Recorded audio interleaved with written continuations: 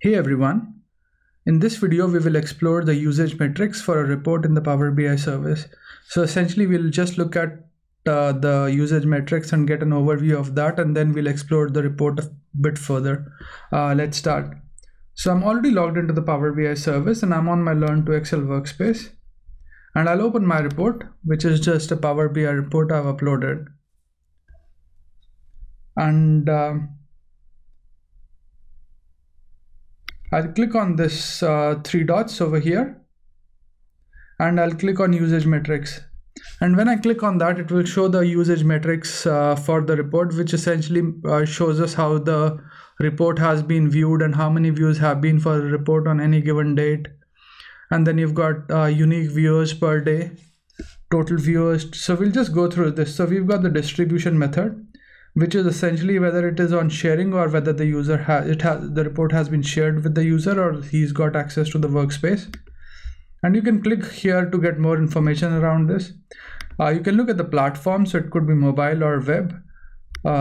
You could have a report page, so it will give you the option if there are two pages, which pages were accessed, and you can have a look at that as well.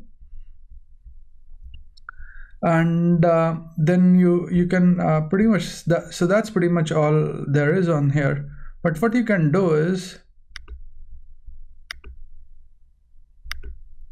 you can save a copy of this report. So let's say if I save a copy of this report and say usage matrix,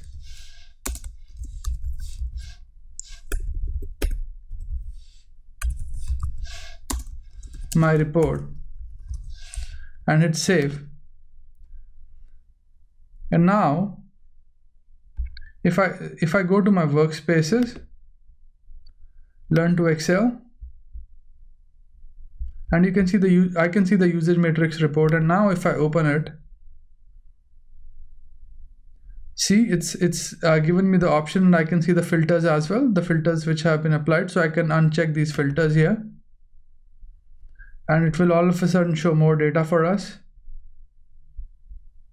And if I go on here and if I click on edit as an option, you can see I can see the underlying fields and the tables which are being used by this report as well. So I can look at the underlying data model, and what I could probably do is I could click on so it doesn't give me the download option, which is interesting. I was sort of after that,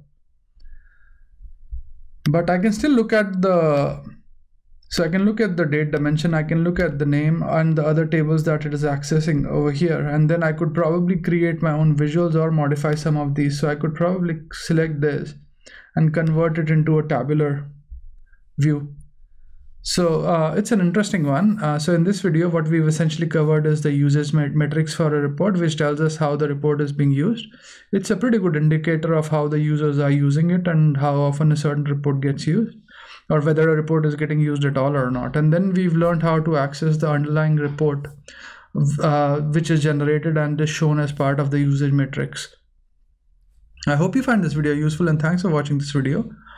Please do subscribe to my channel and like my videos if you enjoy what I'm doing. Do give me a shout out if you want me to cover any specific topics or want me to build another playlist. Cheers, bye.